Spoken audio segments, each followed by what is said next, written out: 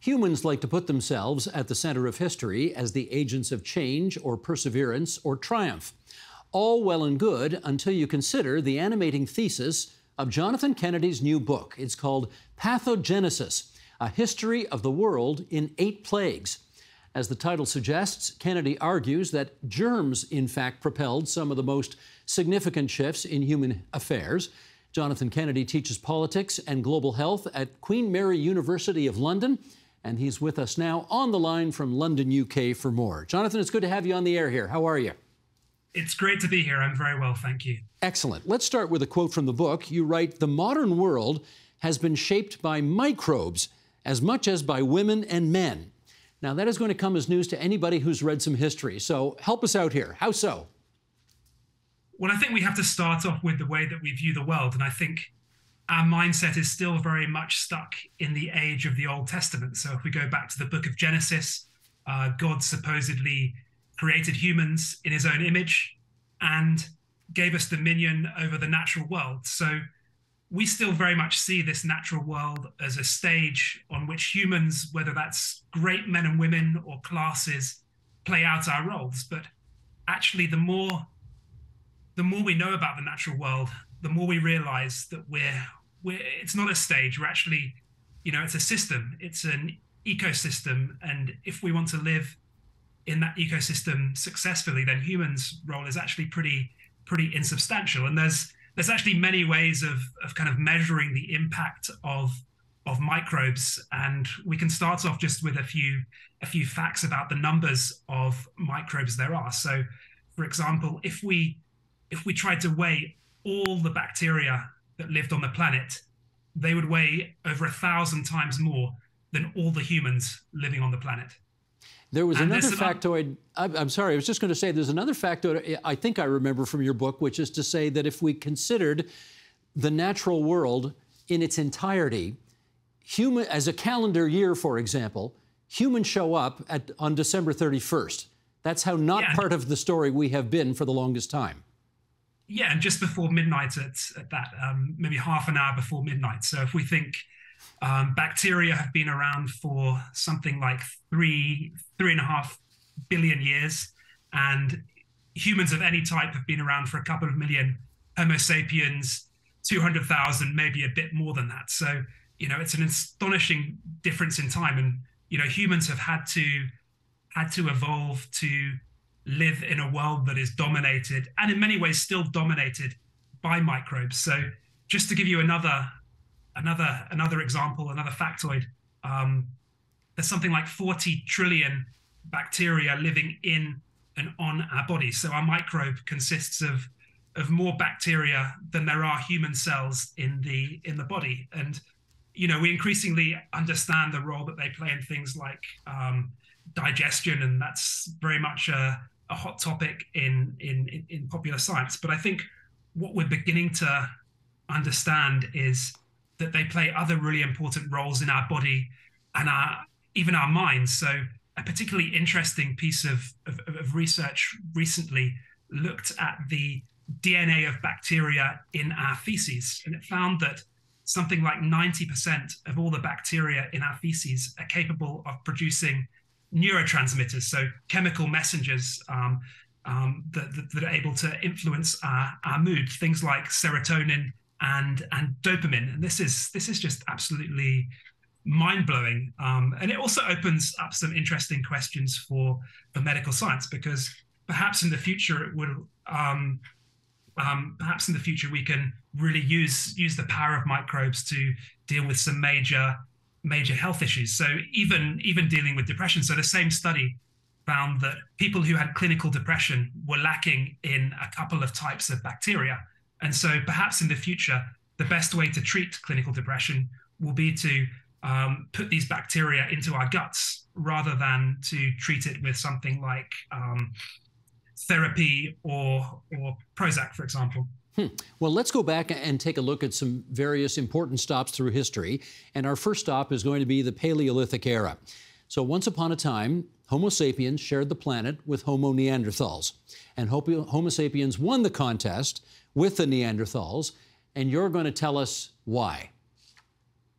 Well, I mean, I think the first thing to remember is the dominant explanation for why. And most textbooks tell us that humans won out because we were smarter, we were more intelligent. This is even implicit in the name that we give ourselves, Homo Sapiens, so wise humans. And actually, one of the nice little snippets that I found out when I was researching this book was in the 19th century, there were some scientists that seriously proposed that Neanderthals should be referred to as Homo stupidus. So that really kind of underlines this kind of wise, stupid dichotomy through which we see ourselves and Neanderthals.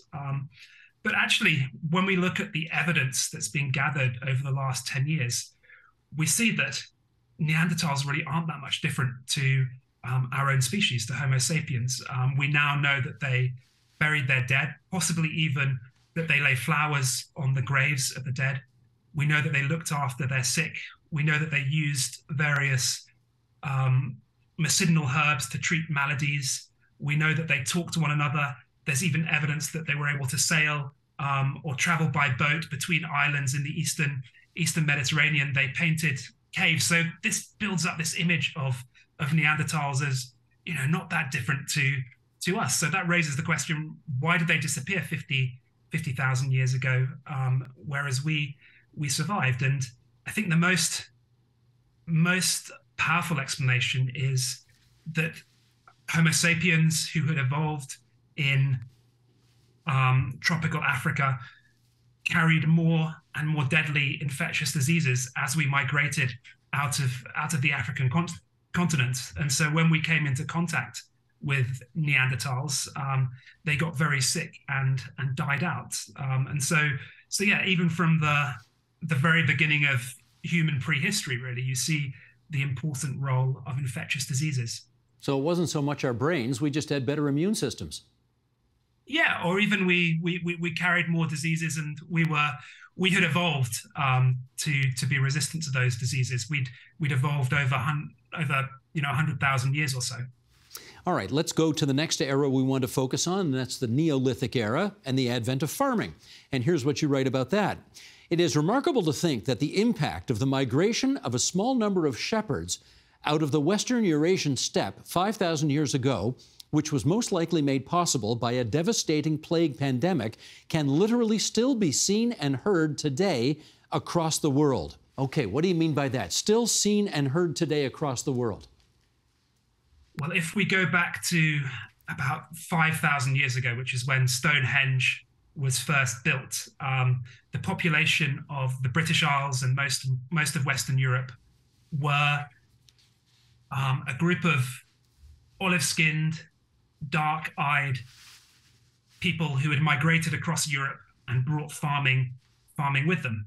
And all of a sudden, about 4,500 years ago, these people disappear from Great Britain or from the British Isles, and they're replaced by a new group of people who are taller. They often have blue eyes and they have fairer features, and they originated from the far east of Europe on the steppe, these vast grasslands where they'd been shepherding animals. And again, this has been a really kind of difficult mystery to solve. Why did this happen? Why did a well-established farming community seemingly disappear? And there's an increasing amount of evidence that suggests that this was a plague pandemic. So this evidence comes from ancient DNA. So over the last 10 years, scientists have really improved their techniques for extracting and analyzing DNA from really old bones. But when they extract the DNA, they don't just get human genetic material, they also get the material of the microbes that were in our blood, in the blood at the time of death. And so by looking at this DNA, this microbial DNA, you can get a pretty good idea of what people were dying of 5,000 or so years ago. And there's been a number of finds over the last few years of plague, basically across Europe, from England all the way, in Sweden, in Germany, and Latvia, all the way to the far to the Far East. So this builds this picture of a devastating plague pandemic that cleared the way for these shepherds about kind of 4,500-4,000 years ago. And remarkably, these shepherds that they basically brought their genetic material, but they also seem to be the source of Indo-European languages. So the languages that are spoken by people in, well, I guess, Canada, for one, but also in much of Europe, in Central Asia, and even in the northern parts of the Indian subcontinent. So it's really remarkable, I think, that we can still literally see and hear the consequences of this pandemic that occurred 4,500-5,000 years ago. Let's bring you a little more closer to our time. Well, we're still going to be 2,000 years ago, the Roman Empire. How did infectious diseases weaken the Roman Empire?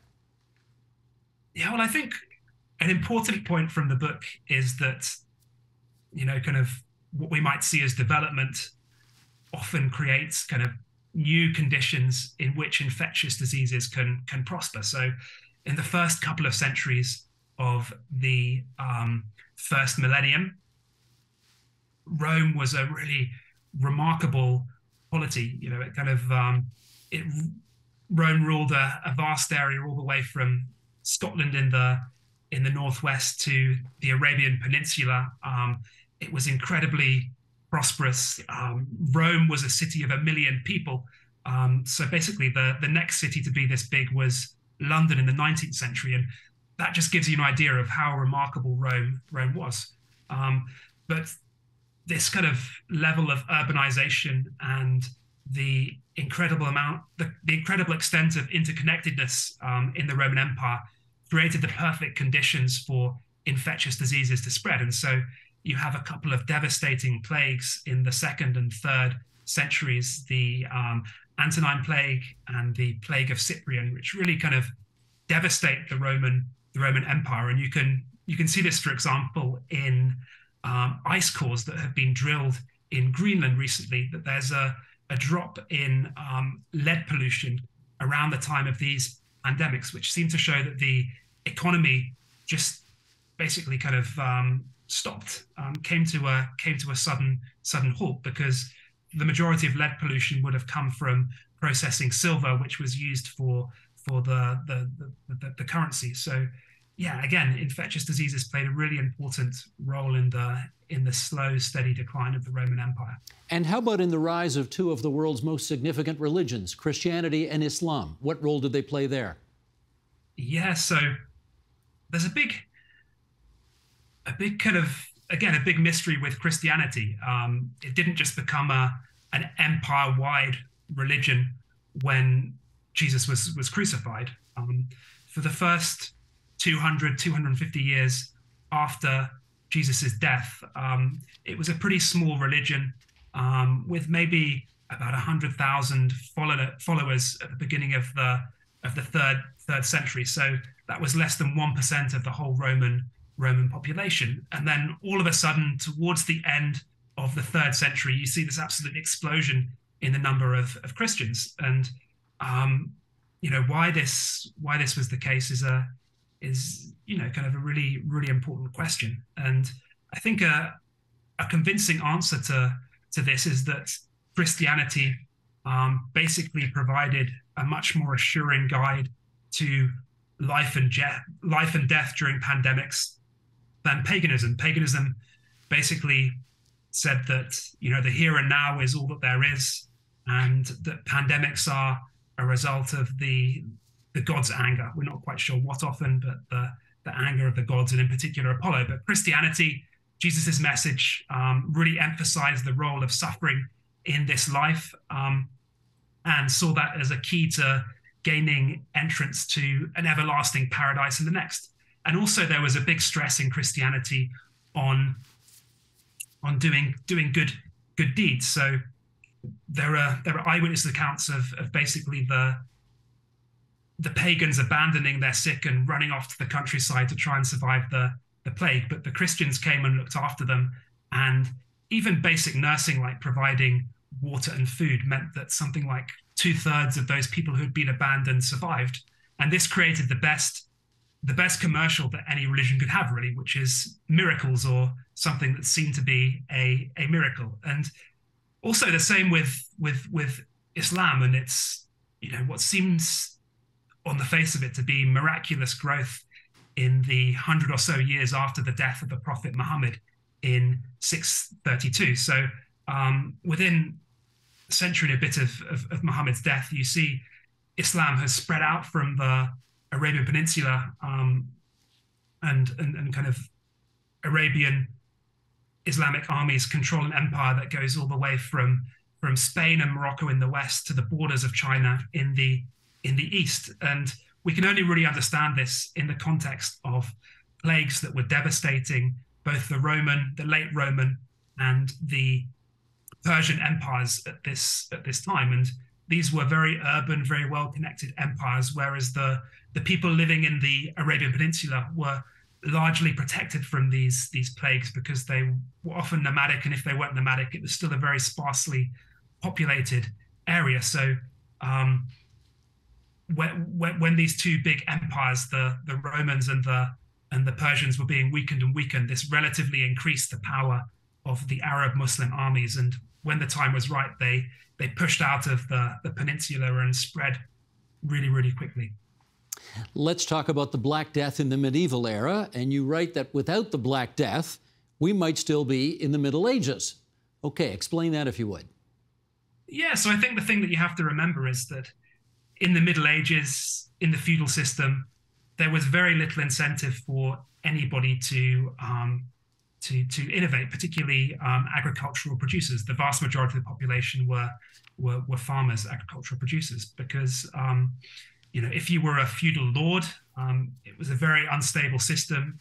You were probably warring a bit with your neighbors, so there was a big incentive to basically spend any surplus resources on building defenses and developing your army. And if you didn't do this, if instead you focused on building windmills or on irrigation, then it was likely that someone would come along and conquer your territory. And even if you were a serf, a peasant, there wasn't much incentive to produce lots of stuff, because it was likely that the Lord was just going to take it away from you. The incentive structure basically was such that it was best to be risk averse and to plant a variety of different crops on different parts of the Lord's estate to make sure that if something was devastated by disease or extreme weather events or wild animals, then at least you'd have something else to live on for the year.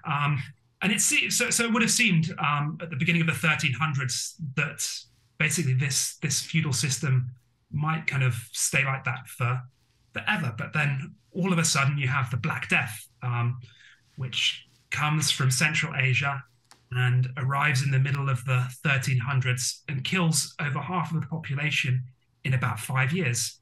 And, that's devastating. But then you have secondary plagues, and then you have other instances of plague coming back again and again and devastating the population. So the English population doesn't recover its pre-Black Death size until the 18th century. And this demographic shock basically creates a struggle between the serfs and the feudal lords. And this plays out over 100 years, maybe even longer. But eventually you get to the end of this struggle, and the serfs have won their freedom.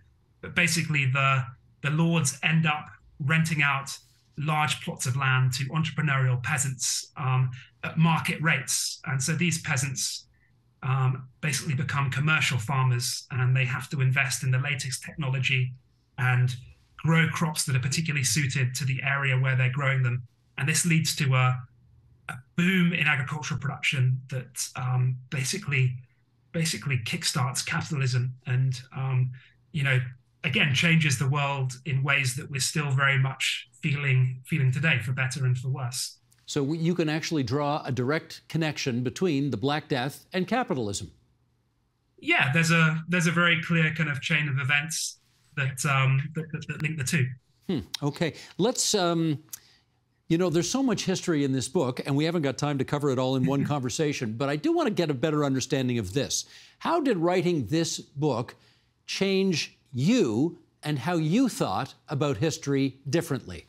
Well, I guess I was like everyone else, I was brainwashed into thinking that,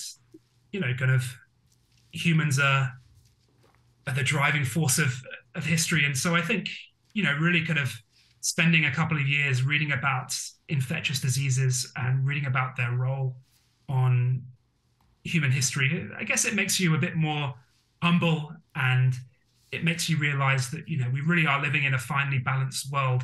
And if we're not careful, our species will really come into some trouble. But I think as well, you just come to the realization that although we like to think that COVID was an aberration, a kind of once in a century occurrence, when you look back at history, you realize that this isn't the case. There's nothing particularly unusual about the coronavirus pandemic. In fact, there's periodic cases throughout history of kind of these devastating pandemics coming along and, really causing massive death and disruption. And so I think the key thing is that we need to realize that, we have to prepare for the next pandemic in the best way possible. And that means, on the one hand, kind of people with a medical background developing their understanding of diseases and of cures and preventions to those diseases. But also, we need to really understand how our society creates habitats that allow infectious diseases to flourish. Certainly in many ways, we're living now in a new golden age for microbes. The unprecedented size of the world's population, the encroachment on animal habitats, industrial scale factory farming, and also the ease with which we can travel across the world very, very quickly. These combine to create, the perfect conditions for pathogens to jump from other species to humans and to spread around the world really, really quickly. So we have to be prepared for this, but also try to kind of mitigate the chance of that happening. Well, just in our last 30 seconds here, if there's one big takeaway from your book is that the next disaster is, you can set your watch to it. It's never that far away.